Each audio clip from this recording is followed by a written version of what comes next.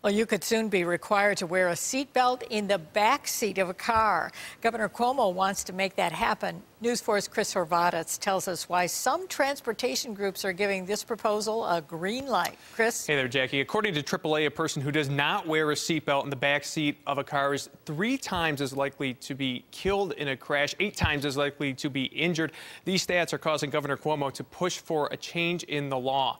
His executive budget proposal calls for a change to the current state regulation, which only requires passengers to wear seatbelts in the back seat of a vehicle if they're under the age of 16.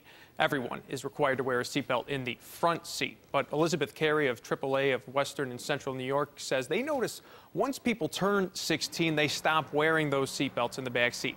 That's why they're on board with Governor Cuomo's budget proposal.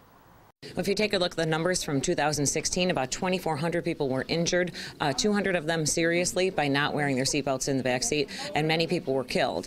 You can become a projectile in the back seat and injure other people in the vehicle as well. So it's just a good idea to buckle up.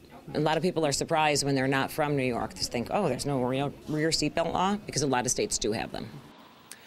And here is a map showing all the states which do have a rear seatbelt law. This information comes from the Governor's Highway Safety Association. And you can see many of those states actually in the western part of the country. Governor Cuomo's proposal, of course, is subject to approval from the legislature when the budget is due on April 1st.